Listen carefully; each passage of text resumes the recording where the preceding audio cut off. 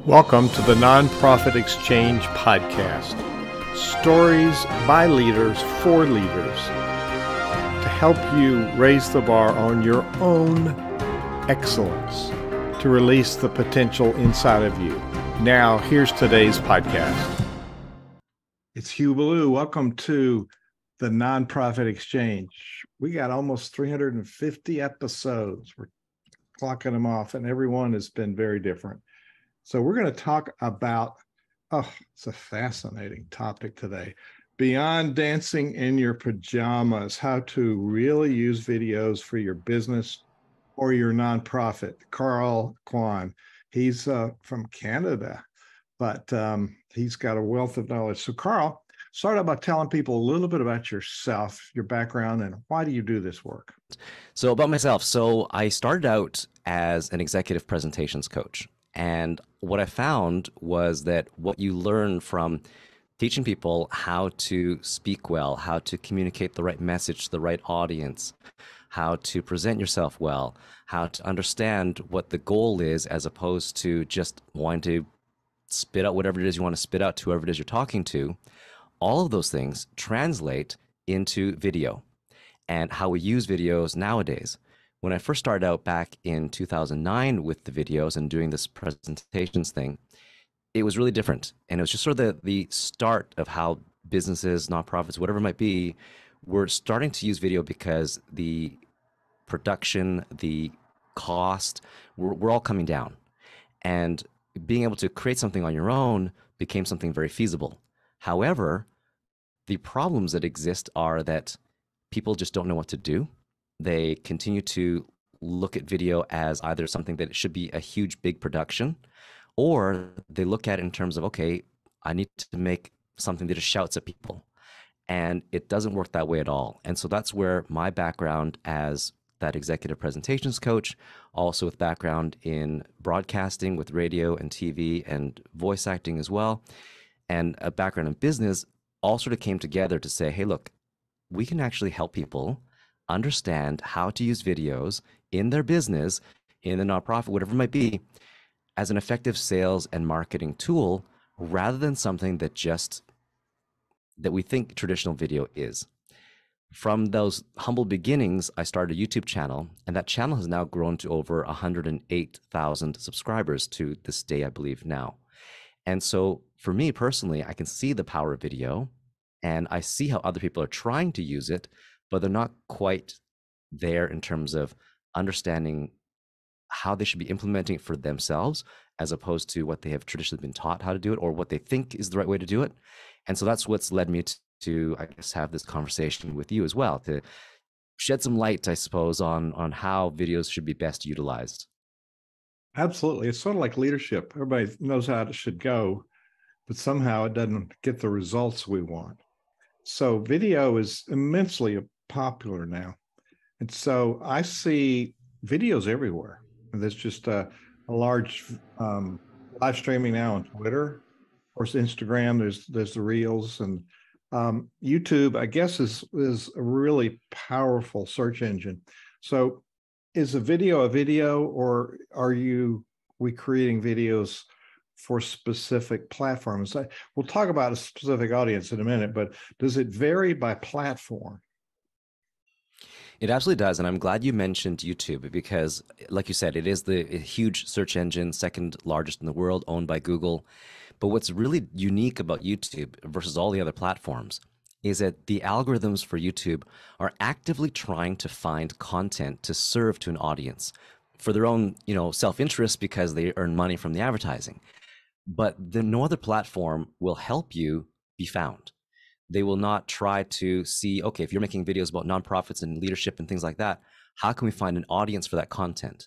How can we look at what the stats are for those views that you're getting and try and find an audience that fits that?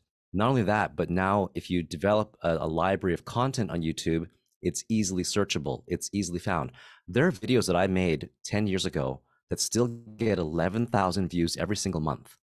And that wouldn't happen on any other platform other than YouTube. So when you mention YouTube, yes, videos for YouTube are a little bit different because they're not like going onto Facebook where you're maybe just trying to catch up with friends or see what's going on in the news with Twitter, or with Instagram, just kind of seeing, cute animals and your friends' vacations or whatever. When you go to YouTube, you're kind of there for entertainment, but also to learn something as well. So that's why that platform is still so powerful and still the place that every organization really needs to start with and then branch out from there. So if I want to know how to, I usually go to YouTube and put in how to, or even if I just do a Google search, it's going to take me to YouTube. And so you're right. There's just lots of how to do this and how to do that. And pretty much if it doesn't exist there, it doesn't exist. It's just like, so how does it know? Is there a secret? I mean, you got the really good video, but the search engines don't read the video. Is it the text or the keywords or what? They did start reading the videos. They actually do have a way to look at what the content is, because obviously, how would they know if you are using words that are inappropriate, as an example, right? They're able to transcribe everything you're saying now. Whenever you go into video, if someone hasn't uploaded a transcription, if you click on the little closed captioning icon, they automatically will caption the video in multiple languages as well. You could put it into French, you could put it into Italian, you could put it into Chinese, whatever it is, it will come up. It may not be 100% accurate, but it's pretty darn close where you could understand what's going on. So they absolutely know what your content is. And when you upload it, they will try to figure out, okay, what category does this fit into? What audience does it fit into? They'll test it with different audiences and to see what will work best. And of course, you do need to be consistent with uploading. Otherwise, they may not care that you have this video. But if you start uploading some content consistently, the quality of it is quite good in terms of what you're trying to communicate, maybe the production value. And they look at all the little signals from their algorithm, how long someone watches for, how where do they maybe watch it again, will they come back, do they subscribe, all these different factors that go into the video they look at. And so absolutely they know what's going on. And so that's why videos are served up to you, especially once you start watching YouTube for a little bit. They start picking up on what you like, what you prefer, and they start showing those on the homepage of your YouTube feed. So they've got this secret algorithm that looks for all these things and promotes the content. So if, like, I'm going to stream this interview, we're doing this live today, and people are seeing it on Facebook, but I will restream it on Thursday and to all 5 different platforms, and YouTube was included there.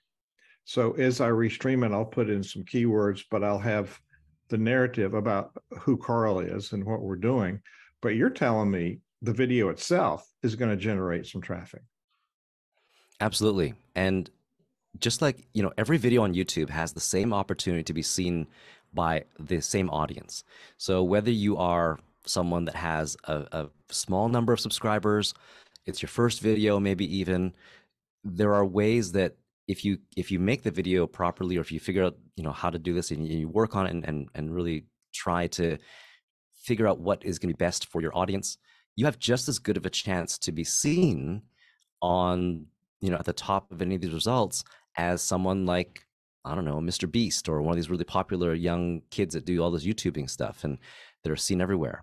So the platform itself is, I guess, there's equal opportunity for anybody. So there's really no reason why you shouldn't be on YouTube and to put your content, like you said, onto there as well, and put in whatever you need in terms of the thumbnail, the title, the descriptions, and people will see it, and they'll make a quick decision whether or not they want to watch the video. So absolutely, there's a way to make them visible to everybody. So some platforms, I understand, give more visibility and promote content for people who pay for ads. So you're telling me that's not exactly true for YouTube. Right, exactly. So with YouTube, like I said, it's an equal opportunity platform. If you are making something about dog harnesses, as an example, you have a fascination with dog harnesses for whatever reason. So you collect them, you make them, you talk about them, all you think about are dog harnesses. And what YouTube will do is they'll think, okay, well, this person is really into this. Maybe it's a DIY type of other person that could be an interested audience in this. Maybe it's someone who just loves pets and loves dogs just as much as this person. So they might try and promote your content to these other people, to these audiences. And so based on that, you're able to see your analytics every single month and go, oh, look at that. I see that people are being recommended my channel. And I see that they're watching this much of this video. This video is more interesting to them. They're watching more of it. And so you're able now to say, okay, should I focus only on the dog harnesses, or should I focus in on dog health tips, or training, or things that people are really interested in? So then you're able to develop your channel and develop your content to the point where you're getting more consistent traffic, where YouTube sees, oh, this person's continuing to work on these videos. They're getting better and better in terms of their audience retention, the click-throughs to the videos, how much people are watching, all these different factors that they take into consideration, and they serve up the video to even more people, or serve your channel up to even more people. As an example, I have a math teacher who started his YouTube channel maybe I think 3 months ago. And what we noticed was that we would work with him and say, okay, here are the videos, we made the videos for you, and it will analyze the stats every single month and see what's going on. And what we noticed was that about 87% of all his views were coming from YouTube recommendations. Right? That's how powerful YouTube is when they see that you're producing something for a very specific audience that could be valuable. And he was able to get business from these videos as well. People were, he got a client out of it who, because of he has ADHD, and he's a math tutor. He did really well in school, and he was able to attract an audience for, his content. So it does work. It does take some time to make it work, but overall, if you work at it, it will repay you. So stay at it. So there's the area of PR, public relations, which in my mind is your brand recognition, your identity. Then there's the area of marketing, where you're specifically trying to generate leads. You want actions, and then you can get a lot of actions, but you can't if you don't close any sales, like donors or board members. So there's a sales piece of it. So where in those spheres of influence do you work? So for myself, what I do is I look at all those areas, and that's how we think about video marketing. And so maybe that's a good transition into what I do and how YouTube actually plays into this as well. Because with YouTube, it actually will allow you to put your website link onto everything, or you're able to use it as a promotion tool as well. And the great thing about the YouTube videos is that they give you the authority and they give you the awareness where people can then be transitioned off of YouTube over to your landing page, over to your donor platform, whatever it might be, because they've already built a relationship with you from there. And so what I then look at is, okay, sure, great. We have been able to build some awareness. People know what you're doing, or we can say, hey, look, let's be more specific with strategy in terms of, okay, what do we want? We want a certain type of audience that comes specifically for your type of nonprofit that is interested in your particular cause. How do we get them over to your sales and landing pages? Then we look at what are the messages we need on your landing page. Do we need testimonials from other people? Do we need to answer questions? How do we continue to foster the relationship? And so that's where video becomes incredibly powerful, but it's often done wrong or incorrectly, because we approach it from our own perspective of, this is what I think people want to hear, as opposed to what do they actually want to hear. And like you said, it's like leadership as well. You have to kind of really understand who it is that you're talking to before you can guide them. And it's the same with sales and marketing. We need to have that message really clear. So for me, for my business, it's always focused on what is the right message for the right audience, as opposed to, let's just make the video look great. It doesn't really get any traction. That's where most people or most organizations, when they talk to a videographer or a video production company, they approach it from, let's just make it look great.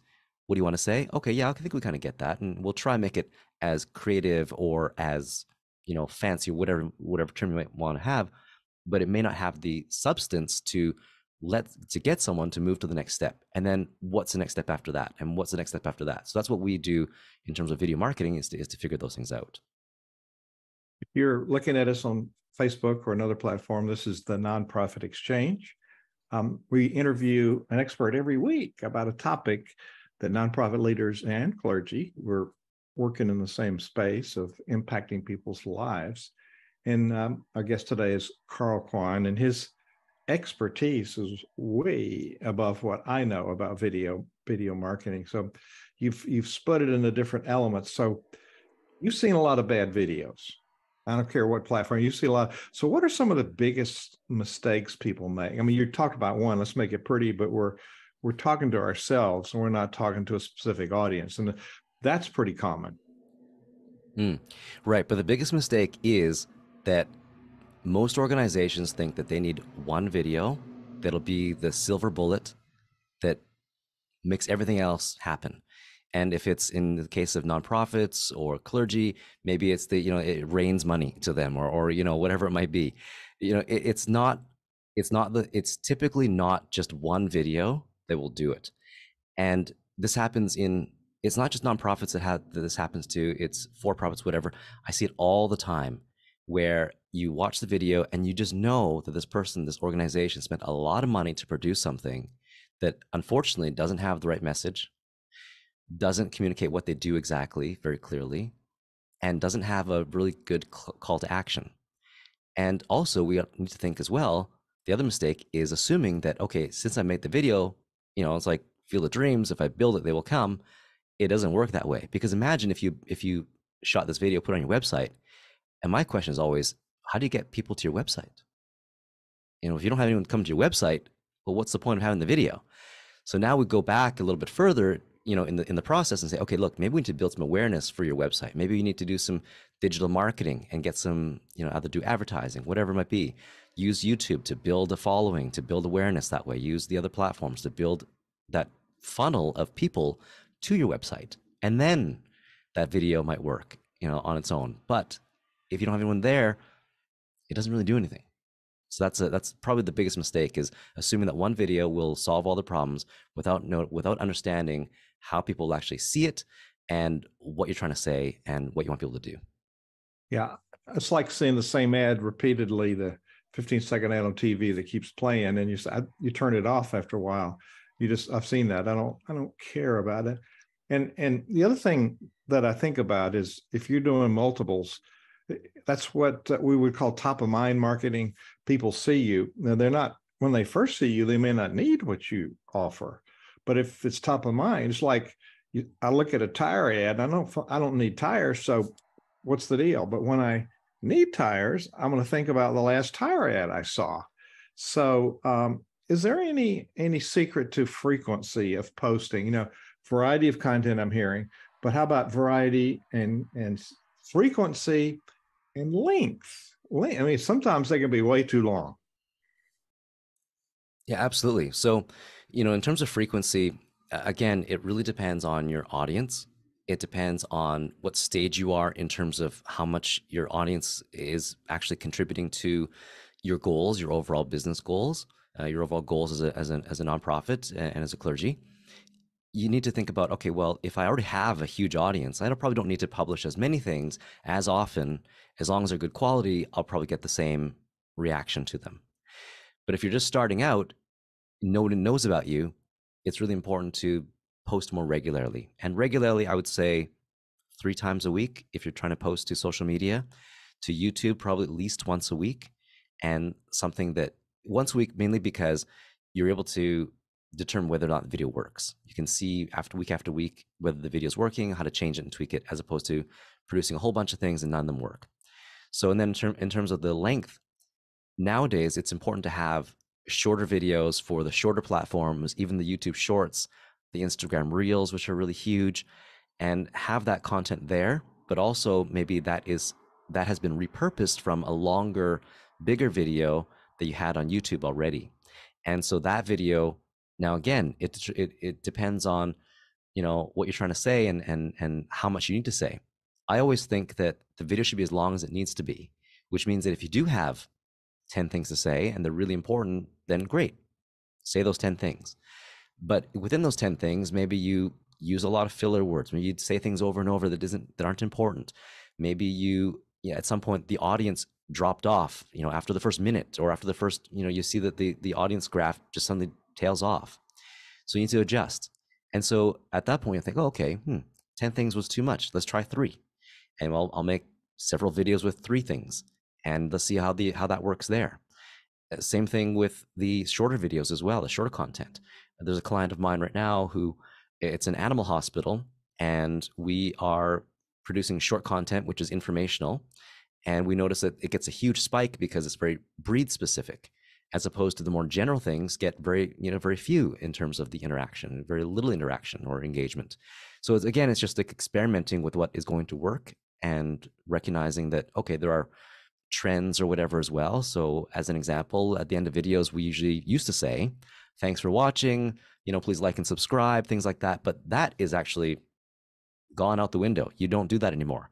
What you try to do at the end of videos now is say, but if you're interested in this, but if you think this is really great, check out this other video that we've made about something else.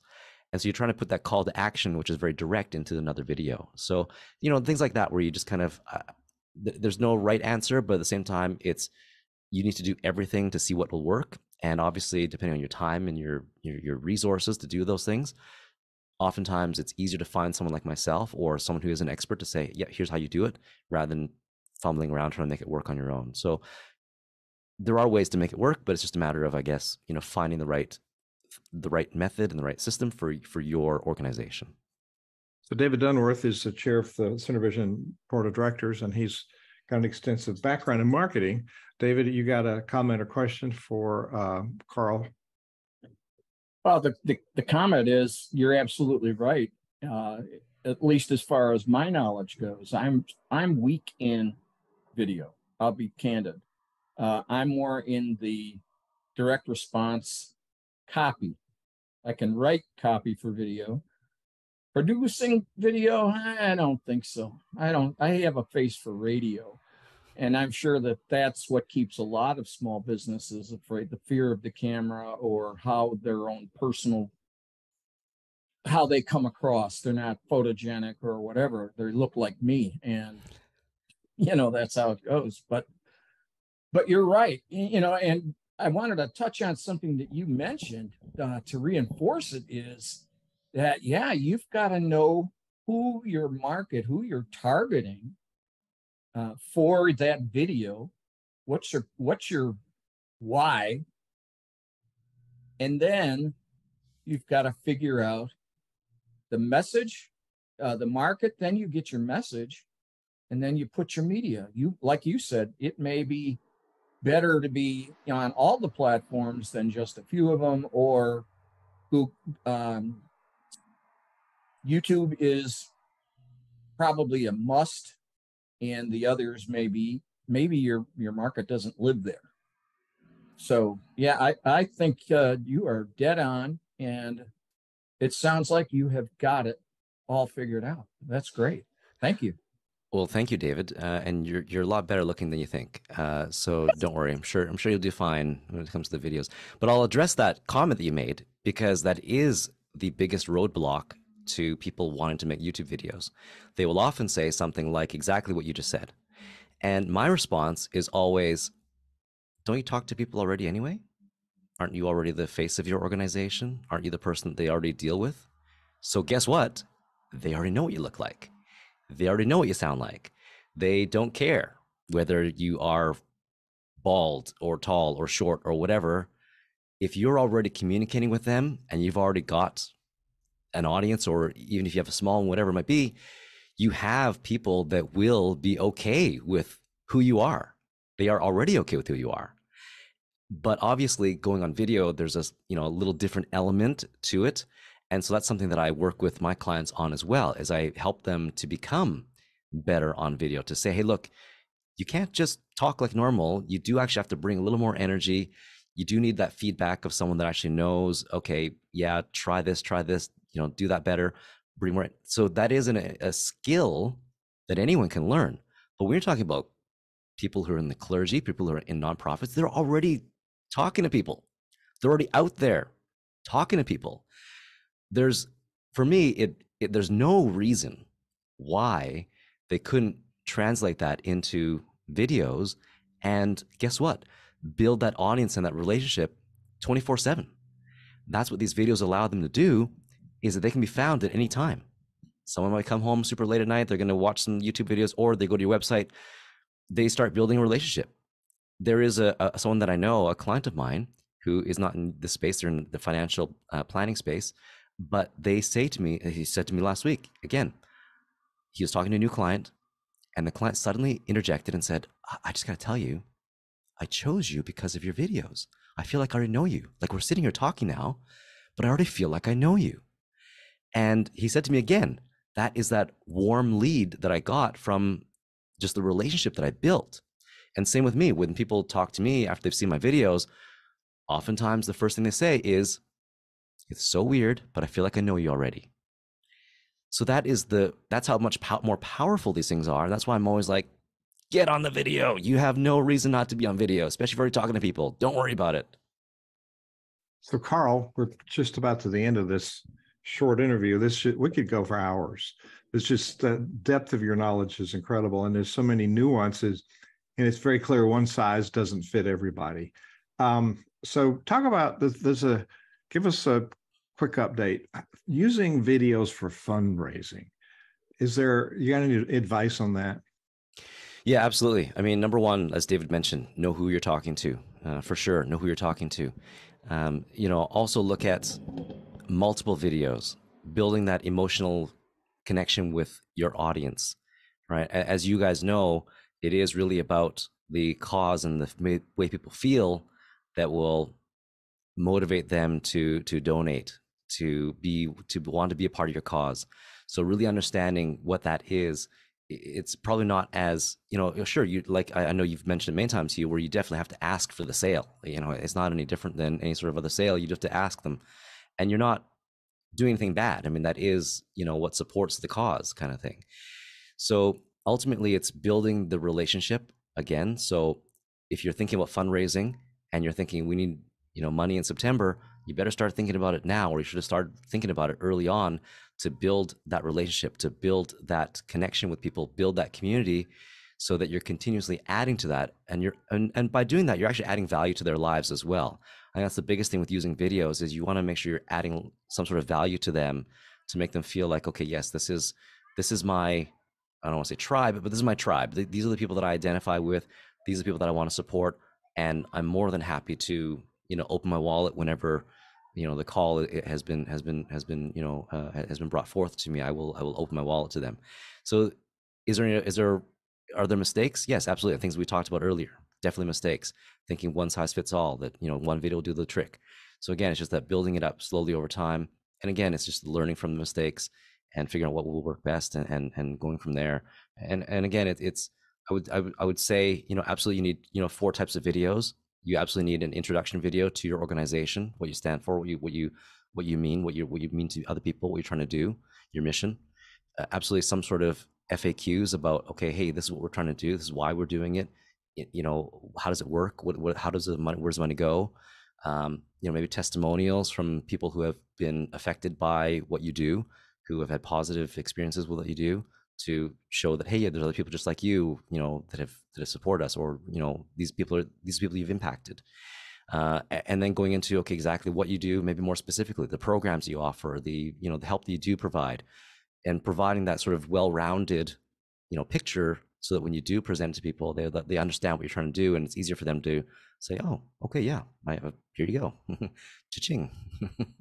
Carl Kwan, his website, KWAN multimedia.com, KwanMultimedia.com. When you go there, you'll see just different tabs. There's a contact tab, and people contact you, or what can they do? What conversation can they have with you, Carl? They can absolutely come and talk to me, and we will have a free consultation for anyone that is listening to this right now. If they want to come and talk to me about videos, talk to me about their organization, answer any questions they might have, if they contact me, I will be more than happy to give them, half an hour of my time to say, hey, look, if you have questions about what you're trying to do, they're not working, they're working but not as well, you don't know where to start, please come and talk to me about those things, and I'd be more than happy to chat with anyone. Yeah, we can all do videos, but if you want them done right, it's probably more cost effective to hire a professional like Carl. So go to KwanMultimedia.com, And you might as well get it right the first time than spend years trying to figure it out like I have. So, Carl, learned a lot today. Thank you so much for being our guest today on the Nonprofit Exchange. Thank you very much for having me. Thank you for watching the Nonprofit Exchange.